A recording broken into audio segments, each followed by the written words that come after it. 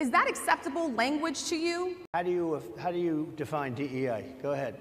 How do you define Diversity, equity, inclusion? Okay, yeah, go ahead. Is that what your definition? That is give me a literally definition the words then. Would you give me a definition DEI. of that? Sir, I'm asking you a question, No, a you very have to direct define question. it. Define it for me, if you I would. just defined it, sir. Do you believe that Vice President Kamala Harris is only on the ticket because she is a black woman? So, I've known her a long time indirectly, not directly very much, and she was always of Indian heritage, and she was only promoting Indian heritage. I didn't know she was black until a number of years ago when she happened to turn black, and now she wants to be known as black.